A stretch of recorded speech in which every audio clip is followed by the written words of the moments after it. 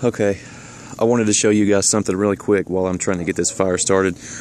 A lot of you may be aware of this already, you probably are, but for those of you who aren't, I keep a small pencil sharpener with me a lot of times whenever I go camping, and you can shave little sticks with this to make